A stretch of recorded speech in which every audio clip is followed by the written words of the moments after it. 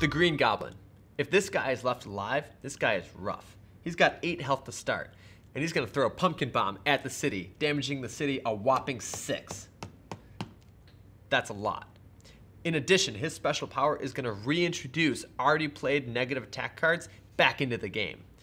Every hero, including knocked out ones, are required to sift through the discard pile to pick either a -4, a -3, or a -5, and they're all required to take whichever one the top one is. And that gets added back into their hand. So if you're Hydra, this is fantastic news. You're getting an extra powerful red attack card back into your hand. If you're S.H.I.E.L.D, it's just another attack card that you have to hold on to.